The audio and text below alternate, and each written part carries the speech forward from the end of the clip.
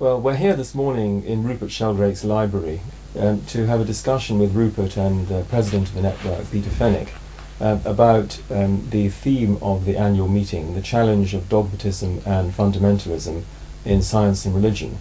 I wanted to start by looking at the background of some of the ideas and the situation we find ourselves in from the 17th century, the development of the scientific and materialist worldview in the 17th century.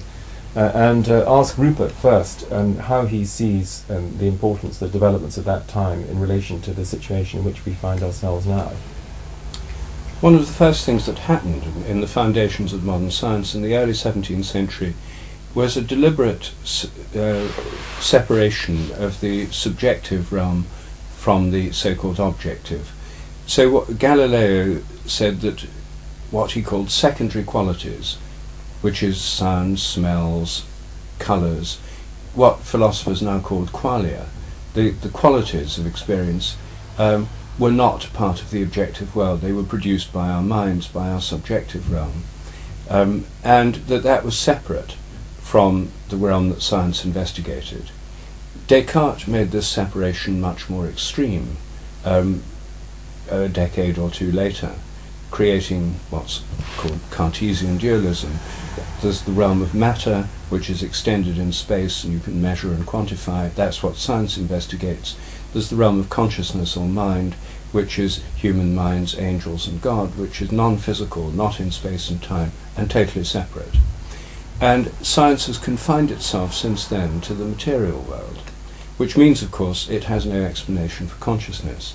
And this is still one of the biggest problems in science. I have a 7-year-old godson who sent me an email this morning saying, "Dear Rupert, I was awake last night because I realised I didn't understand what is it that makes my arm go up when I decide to raise my arm, or makes my eyes blink. Is it the mind, and how does it work?" Yes. Well, a very reasonable question. I've had to email him back this morning saying no one knows. This really is one of the big unsolved problems of science.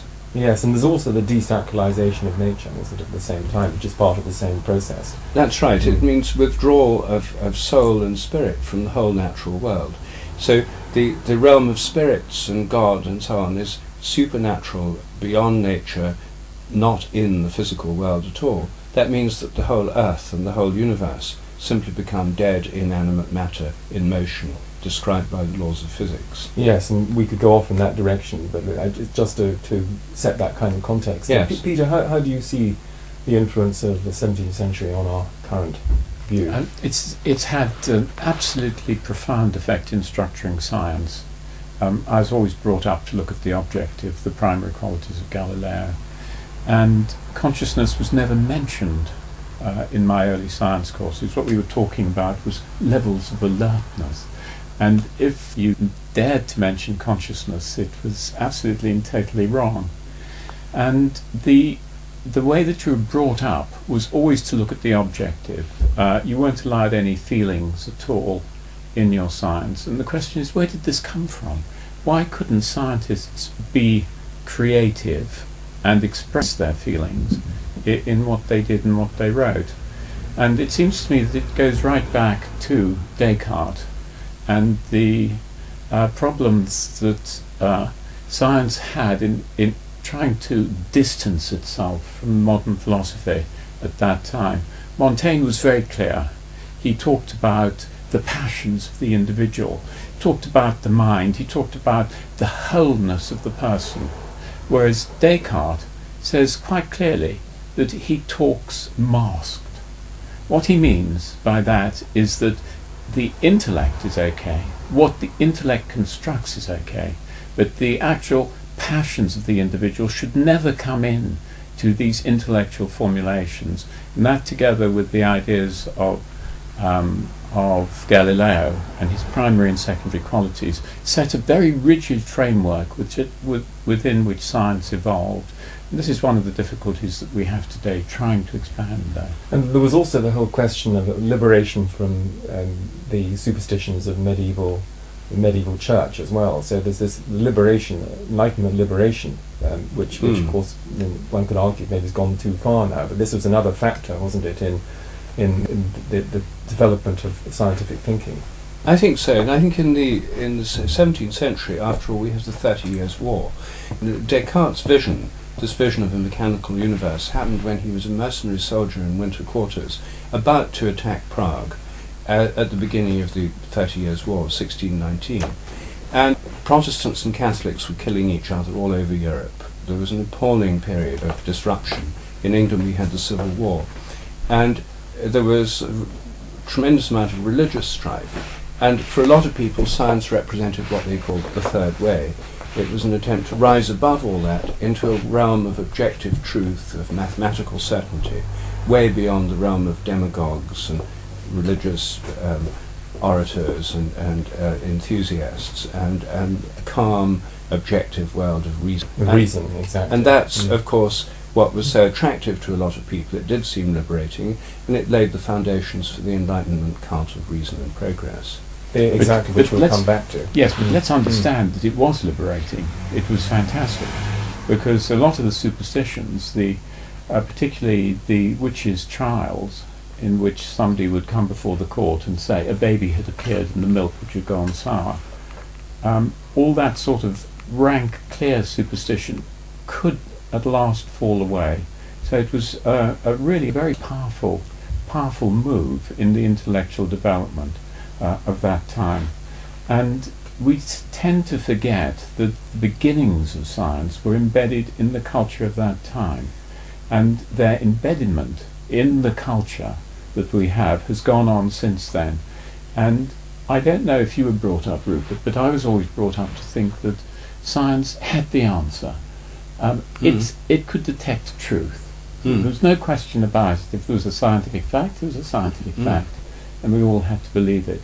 And there was nothing about culture at that time. There was no way that we would discuss culture. In fact, it wasn't really till Thomas Kuhn came on the scene and pointed this out to us. I mean, can we move on perhaps to how you became interested in this whole question of consciousness, and how your work developed from that interest, Rupert? I started off as a biologist working on developmental biology. For reasons to do with developmental biology, I got interested in the idea of morphogenetic fields that organize living organisms. I came to the conclusion that to understand how a plant grows, it's not enough just to know about genes, molecules, proteins, and cell biology. You need a more integrated, holistic understanding. So this idea of fields, first thought of by me in connection with chemicals, molecules, crystals, and plants, and then animal embryos, extended then to behavior. And I realized then that there must be a field theory of mind as well. This got me interested in learning, memory, behavior, consciousness. So I started as a biologist, moving out from a field theory of developmental biology to a field theory of mind. And then that led me to an interest in testing this. And there are various ways you can test this theory. Morphic resonance is part of my theory, the idea there's a memory in nature. That means that if rats learn a new trick in one place, rats elsewhere in the world should learn it quicker. That can be tested with animals and with people, and quite a number of tests have been done. The extended mind also means that when we look at something, we're connected with what we look at, and our mind reaches out through fields, and therefore we can affect what we look at. And that led me to my research on the sense of being stared at. If you look at someone from behind, they don't know you're there, can they feel it? Most people have had that experience. Experiments show that people can indeed detect it. And then we're connected with people who we have social bonds with. Those connections endure at a distance, and I think that's the basis of telepathy.